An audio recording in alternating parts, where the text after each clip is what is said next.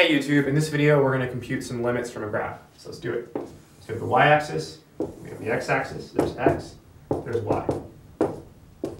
And let's do this. Let's take 1, 2, 1, put a little dot here, 1, 2, 3, put a little hole here, and do this and this. And here let's put 1, 2, 3, 4, let's do 5. That's good. Okay, now from this graph we can just compute some limits for practice. Let's start by finding the limit as x approaches -2 from the left of f of x. Okay, so the question is, what happens to the y value when x gets really close to -2 from the left? So here's -2, so x is getting close to -2, right? So the y value is getting really close to 1, so the answer is 1.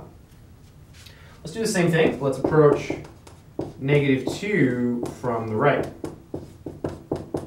This is the limit of f of x as x approaches -2 from the right. So now we're approaching -2 from this direction. So as you approach from this direction, right, the y value gets really close to this little hole here. So 1, 2, 3, 4. So boom, 4. So from the left, we get 1. From the right, we get 4.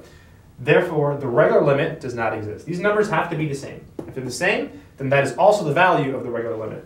Let's go ahead and write that down. So the limit as x approaches -2 of f of x does not exist. Remember, for a limit to exist, it has to be equal to a number, first of all, and it has to be the same number from both sides, right? From the left and from the right. Let's find the limit as x approaches 0 from the left. So as x approaches 0 from the left, looks like the y value is getting close to 1, 2, 3, 4, 5. So the answer is 5. Pretty simple.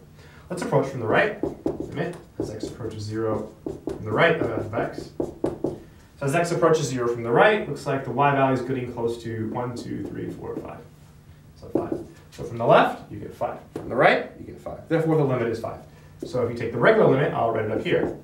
Running out of room. As x approaches 0, you get 5, right? So both one-sided limits have to be the same. Therefore, the limit is also the same. If they're different, then we say the limit does not exist. Just for fun, let's compute some function values, just to make sure you got all this down. Let's compute f of -2. So f of -2 is asking, what is the y value when x is -2? Well, when x is -2, the y value is 1, right? Because there's a solid dot there. The hole means you don't go there, right? No way, so avoid the hole. So right there, so 1, boom.